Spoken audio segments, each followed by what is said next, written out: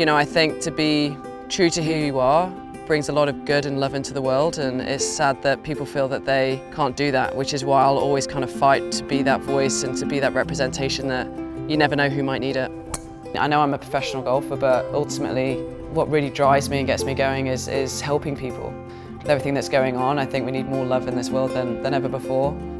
Pride Month is extremely important to the LGBTQ+ community. You know, it makes a lot of people not feel alone anymore, and that's why it's so important to keep speaking up for things, because, you know, ultimately just be the best human being you can be. You know, it really doesn't matter who you love, how you identify, as long as you're a good human being. What does it really matter?